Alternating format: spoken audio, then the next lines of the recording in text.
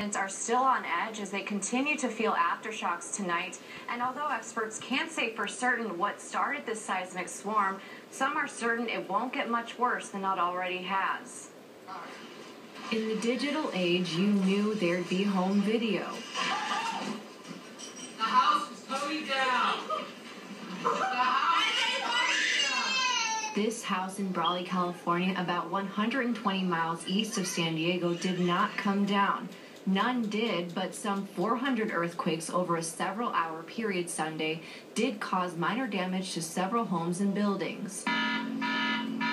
As predicted by a prototype early warning system at Caltech's seismological lab, just about all the quakes were relatively minor, in the magnitude 3 range with a few just over 5. We were doing pretty well at estimating the probable magnitudes of these earthquakes. But locals in Brawley are still feeling tremors and continue to be on edge. I was literally watching it and the pieces of the wall were falling. The last swarm in the same area was in 1981, just north of Brawley, with the largest tremor a 5.8 magnitude.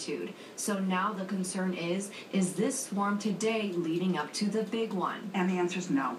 This earthquake is just happening too far south from the San Andreas.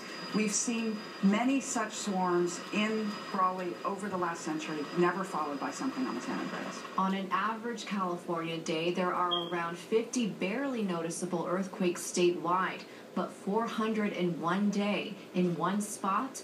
I don't like this. That was something that certainly did not go unnoticed. Now, despite this prediction, the Imperial County Emergency Operations Center urges families to always be ready by having an emergency preparedness